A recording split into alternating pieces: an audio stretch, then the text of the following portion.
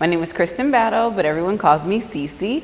I major in psychology, and I'm like a junior, senior-ish type person. People say that all the time, like, why are you in Biscayne? I'm like, why wouldn't you be at Biscayne? That's the question. I mean, you have everything. You have family, you have involvement, you have amazing interactive teachers, you have amazing administration. As soon as you step foot on BBC, it's people like, okay, get involved with this, get involved with that, get involved with this. I'm the president of the NAACP here at Florida International University.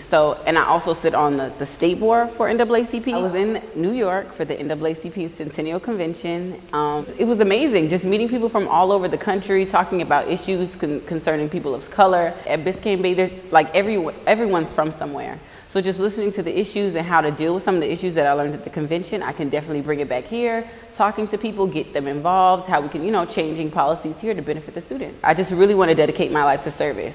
But, when I graduate, of course, do some work in my field, physical therapy, get some money, make some contacts, but my lifelong goal is to just dedicate my life to people.